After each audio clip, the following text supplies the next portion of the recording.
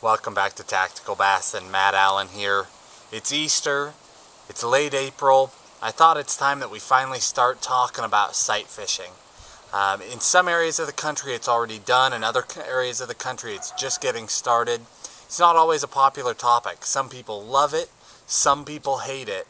I'm going to be honest, it's a great way to catch big bass. So rather than ignore it, on this site, we're going to talk about it. I believe that people who want to do it should be able to. They should be informed on how to do it properly. If you take care of those big fish, I don't think you're going to do any damage to your fishery. So over the next few weeks, there's a few different topics we're going to cover. I want to talk about some of the baits we use because it might surprise you fishing for big fish. I'll use everything from a bluegill swim bait all the way down to, a traditional jig, all the way down to like a crappie jig or even smaller for those big fish.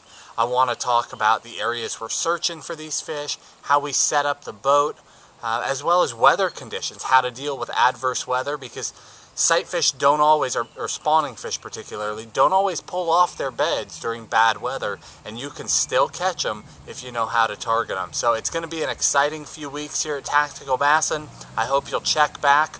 We'll start covering some of these topics. We'll get some on the water footage going, hopefully stick a few fish and teach you a few things you may not know. So happy Easter. Look forward to talking to you soon.